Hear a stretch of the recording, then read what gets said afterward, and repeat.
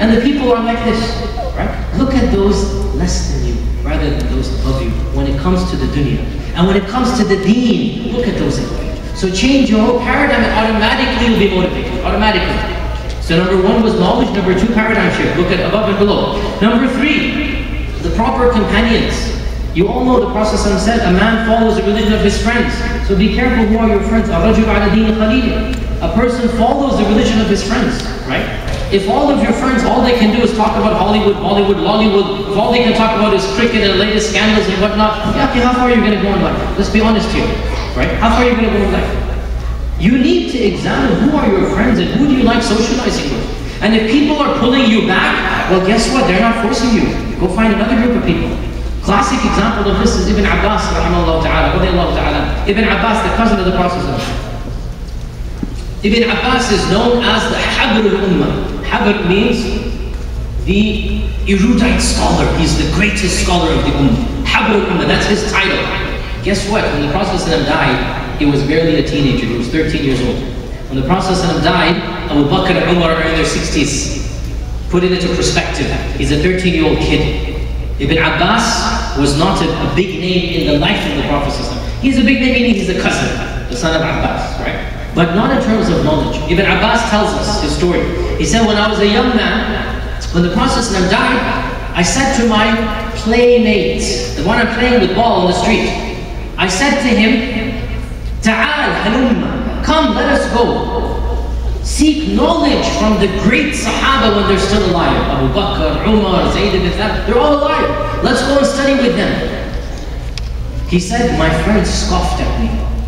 And he said, who do you think you are? A 13-year-old, a kid. Do you think anybody's ever going to come to you for knowledge when we have great scholars? What did Ibn Abbas say? The swiftness with which he said it is beautiful. فَتَرَكْتُهُ, I left him. It's pulling me back. I left him. The naysayers are too many. Wallahi, brothers and sisters, the easiest job in the world is an armchair critic. The easiest job in the world. You don't believe me? Look at what people do during a soccer match, a football match, a basketball match. Oh, come on, you could have done that. Oh, you should have done that. The guy sitting in his chair, mashallah, 25 pounds overweight. He couldn't even lift a ball, much less kick it. Oh, I could have done this better than you. You know, the easiest job in the world is sitting in a chair and criticizing other people. You're always going to find people like that. When people are pulling you back, cut them off, move on. Nobody's telling you have to stick around those people. This is what Ibn Abbas said. فَتَرَكْتُهُ, I left him. He's not my proper companion.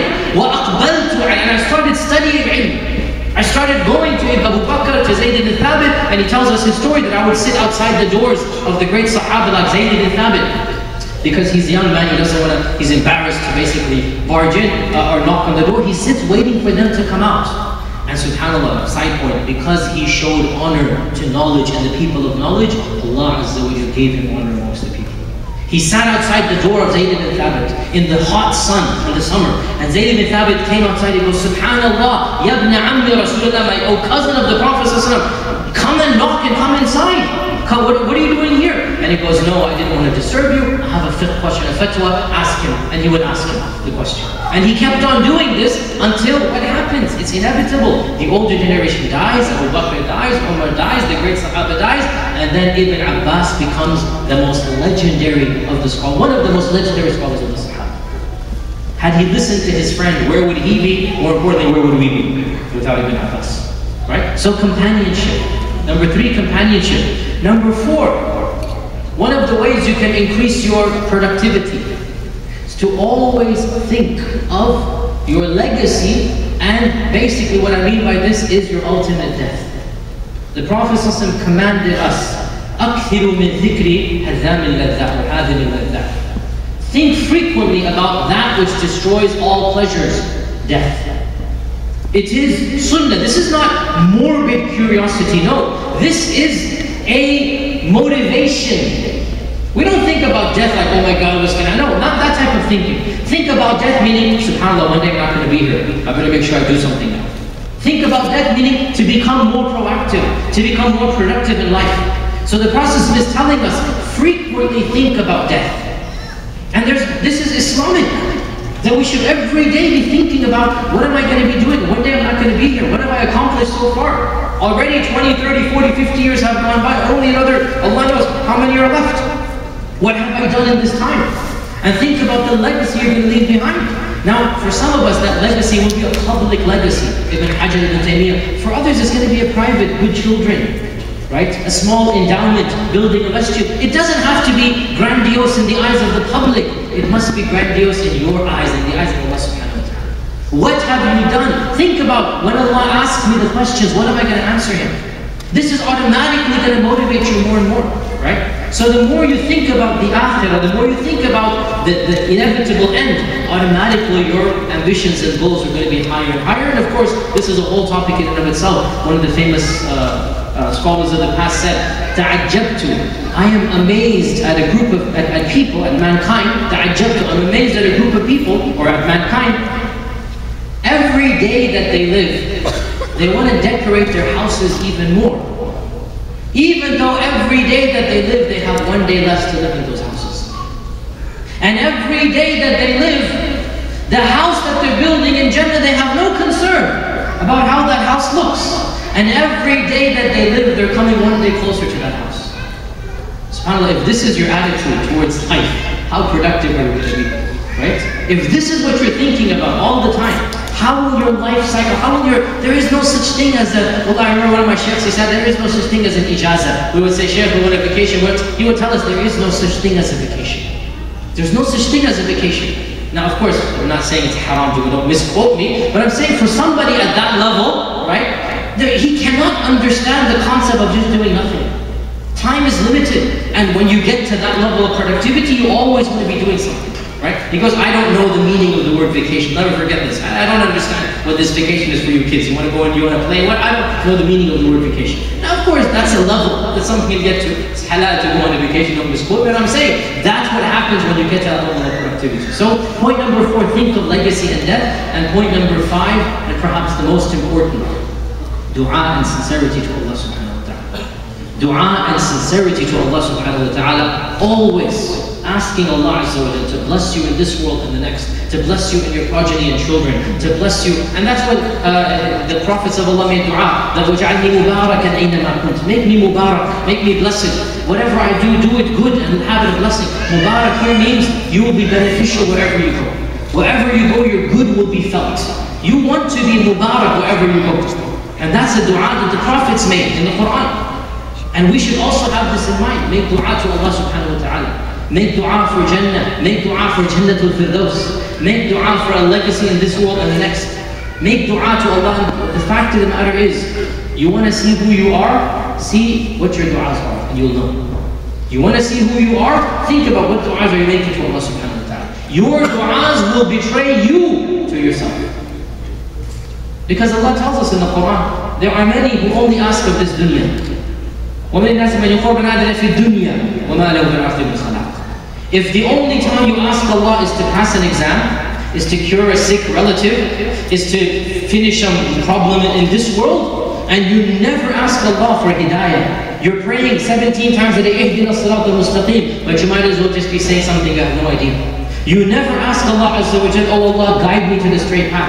Our Prophet Muhammad would make dua to Allah, oh Allah, ihdini. This is outside of salah. Ihdini fima ikhtalafa fihi min al-haqq bi-idhnik. Any difference of opinion, guide me to the straight path, the correct opinion. This is the process of making dua. Making dua for Jannah, making dua for good children. These are duas that show, reflect our mentality. So if you're not making dua for that which is important, this betrays your own lack of vision and lack of priorities, right? So these 5 points, number 1. Should I quiz you guys? What's number 1? No, it's not number 1. Number 1, Islamic knowledge. Learn. Number 2, paradigm shift. Look at those above you in the religion and beneath you in the dunya. Number 3, companionship. Number 4, always think of the akhirah, always think of Allah Azza wa Jal, meeting Allah, death. And number 5, constant dua, constant sincerity to Allah subhanahu wa ta'ala. I conclude by one of the reminders that our sheikhs gave, that I graduated from College of Hadith, as you know, we read the books of Hadith in college. So we came across the Hadith Abu Dawood, in Sunan Abu Dawood, where the Prophet ﷺ said that, it's a famous Hadith, all of you know this, after every 100 years, Allah subhanahu wa ta'ala will send a mujaddid who will yujaddidu hadha al-amr, who will revive this religion. Now I want to clarify, a lot of people misunderstand. Yujaddid means to polish and clean and bring back shining as it used to be. Yujaddid doesn't mean to change. Yujaddid means to go back to the original, jaddada, make it new again. Right? You polish it, you clean it, you make it new again. So he's going to revive the ummah. Right? Man yujaddidu hadha al-din. And so we expect every 100 years that Allah Azza wa Jalla will send. Now by the way, I just want to say a little bit academic. Some people say that we shouldn't understand this to be only one person, but rather a group of people, maybe every community, one person. It doesn't have to be in the whole world, one person. And other people say, no, in the whole world, one person. But the difference is a little bit trivial in that, it's one person in a community or in a nation versus one person in the ummah. It's very few people, that's the point. If not one, maybe 5, 10 people, right? So after every 100 years, Allah will preserve this religion by sending forth a mujaddid. Now, the Shaykh paused and he looked at us. He goes, what's the first question everybody thinks about when I mention this hadith? So we raised our hands and we said, Shaykh, who's the mujaddid of our times? So we're wondering, right? If every era has a mujaddid, who's the mujaddid of our times? The Shaykh said, aha, that is your problem. That's your mistake right there. Why did you automatically assume that somebody else would be the mujaddid? And why didn't you say, oh Allah, make me the mujaddid of this century? I'll never forget this when he said this, because wallahi, nobody amongst us was thinking along those lines. He goes, you've already sold yourself short. You've already given up, you've already lowered the bar. Okay, maybe you won't. He didn't say this about Ali, maybe you won't become the mujaddid. But guess what? Suppose you made dua to Allah, and suppose you strove to be that person. If you failed, you might have changed the course of Islamic history by reviving an entire nation. You might not be the mujaddid, you'll be one level beneath him. That failure is the best success for your entire legacy. You see my point here, right? You shortchanged yourself, you passed the buck. Somebody else is going to be the mujaddid. Why didn't you automatically say, oh Allah, make me that mujaddid? Why are you shortchanging yourself? After all, somebody's going to be the mujaddid, right? Why can't you aim for that? And subhanAllah, brothers and sisters, that is the fact of the matter. Why can't we aim for the highest and strive for it as much as we can, even if we fall short? Because when you set your goals extra high, a failure in that goal could be a success for this world and the next. And that's the bottom line. Our religion tells us to aim for the best, to aim for excellence, to set your vision on the highest possible, and then leave the rest for Allah subhanahu wa ta'ala. Some will make it all the way there. For those who don't, sabiqu, be in the race. Surely if you sit on the sidelines, you're not going to be in the race. Correct?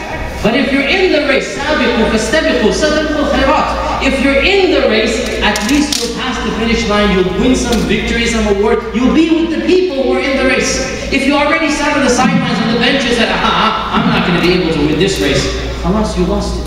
Get in with the crowd, go and do what you can, and who knows? Indeed, who knows?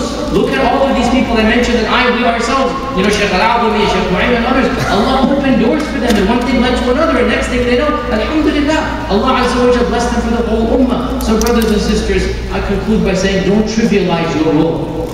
Don't aim for mediocrity. Don't want to be like the rest. Because the rest are nothing. Look how many billions have come and gone. What have they done? Don't just become another statistic. Think, what am I doing? What can I do for Allah subhanahu wa ta'ala? And for this dunya as well. Yes, what can I do for a good family? Deen and dunya together. Aim high. Have a legacy. Be motivated. And Allah Azza wa Jal will open up the doors that He will open up, and put your trust in Allah. We ask that Allah subhanahu wa ta'ala blesses us in all that we do, that He overlooks our shortcomings, that He allows us to gain the very heights of every single endeavor, that He forgives us for our sins and mistakes. We ask Allah Azza wa Jal to raise us as Muslims, and to cause us to live as Muslims, and to die as Muslims, and to be resurrected amongst the ranks of the Nabiyyin, the Siddiqeen, the Shuhada, and the Salihin. وَحَسُنَ أُولَٰئِكَ رَفِيقًا وَصَلَّى اللَّهُ وَبَارَكَ عَلَى مُحَمَّدٍ وَآلِهِ وَصَحْبِهِ أَجْمَعِينَ. We have around 10 minutes left. So we will inshallah open up the floor for Q&A and then call adhan. So if you want to raise your hand, you can just... Yes.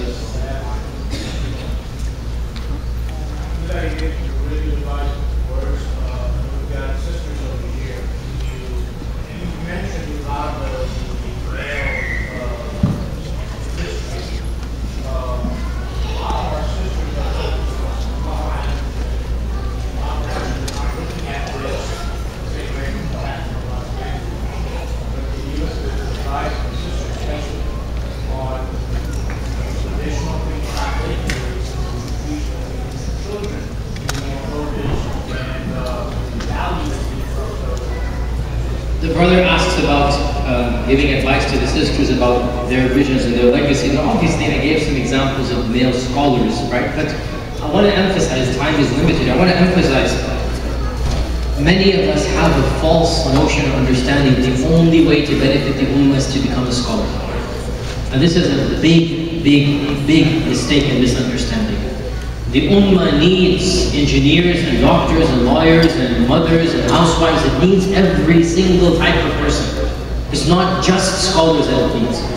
It needs people who are in many different fields. Khalid ibn Walid was not known for narrating hadith. Abu Hurairah was not known for bravery. For me, I understand what I'm saying, astaghfirullah, I don't mean he's a coward, but I mean he wasn't known for his jihad skills, let's say, right? Everyone had their niche. Everyone had something they're contributing to the ummah, right?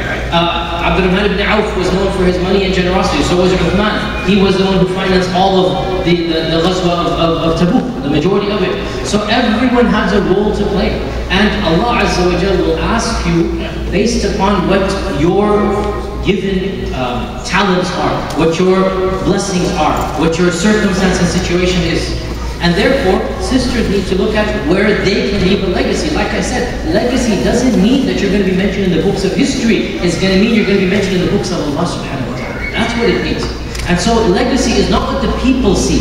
Legacy is what the angels write down and Allah Azza wa Jalla sees. And Allah says this in the Quran. وَقُلْ اعْمَلُوا فَسَيَرَى اللَّهُ عَمَلَكُمْ وَرَسُولُهُ. Say, do things, because Allah will see what you're doing and His Messenger will see. Right? So, the examples I gave, you're correct, or maybe you're hinting to this, that perhaps they were male-centric in this regard.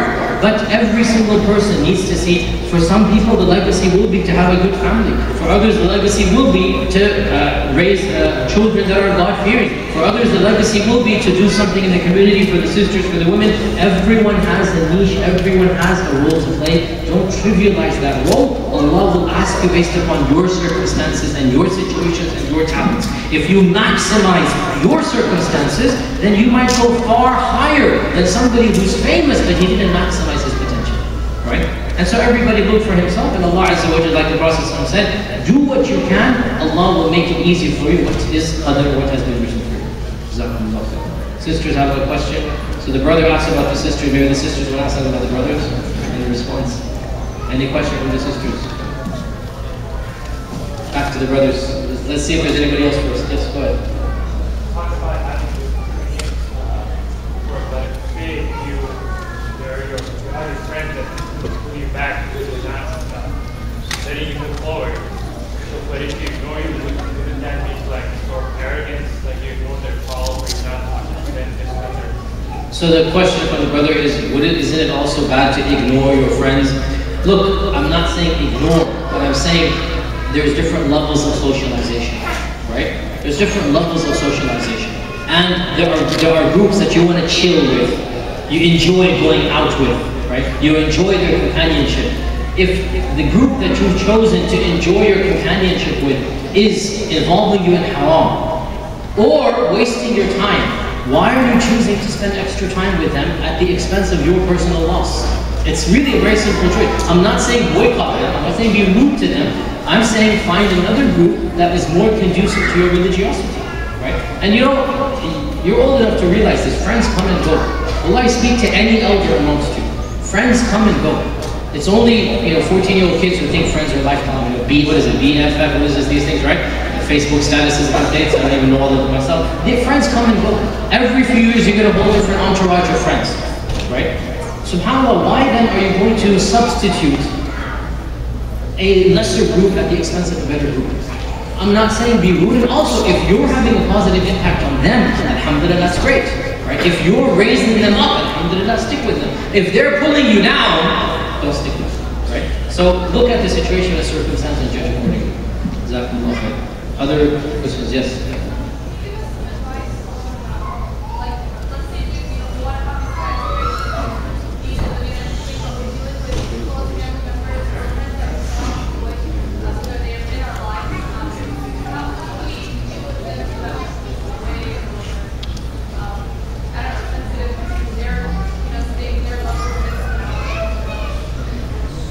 The question is, how do we deal with relatives who we don't have the luxury of choosing, who, let me put in some words, that might be pulling you back or demotivating you? Is that your type of question?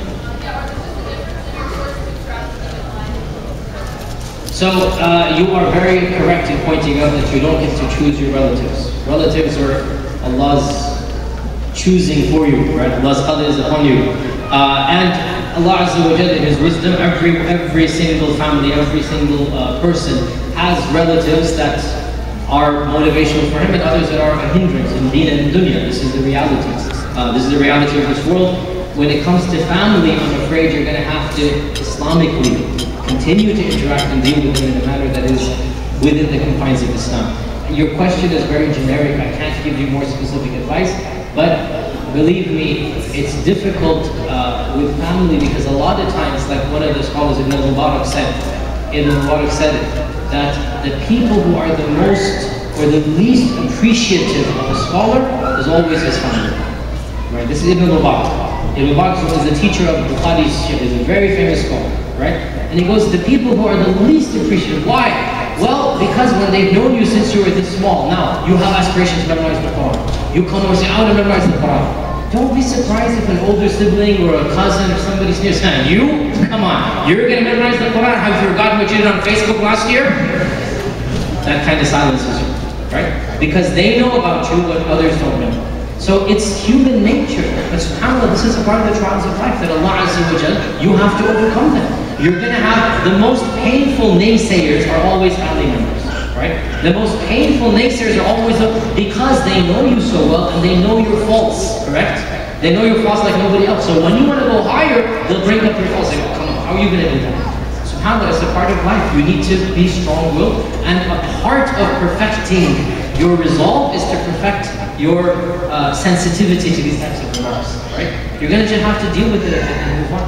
There's no easy way about it, and you always have to be the always have the upper hand when it comes to manners. Always be the one who is higher than the other, right? Keep your mouth closed, let the sarcasm come. Let the people do what they're doing, and eventually, if you're sincere, Allah subhanahu wa ta'ala will raise you, and they will be silenced by your own actions and your own endeavors. Once you've memorized, let's say, Juz al-Baqarah, you've memorized Surah al-Baqarah, and they haven't even done five surahs of Juz Amma, then automatically they will begin to be silenced, right? So actions speak louder than words.